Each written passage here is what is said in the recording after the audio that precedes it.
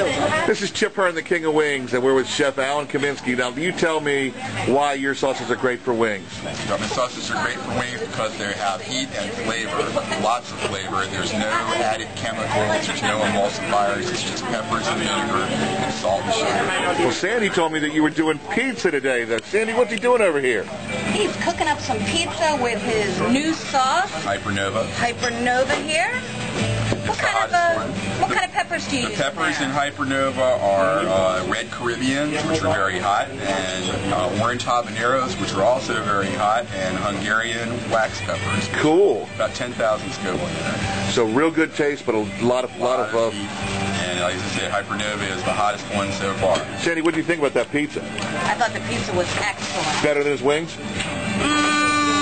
Still think the wings are better. Now, which sauce would you use for the wings? Most people would use the firepower for the wings. That's the red sauce. And you're thinking that has less heat, so it's better for wings? Less heat, and mixes better with butter if you're doing buffalo wings or just any kind of wings to put it on.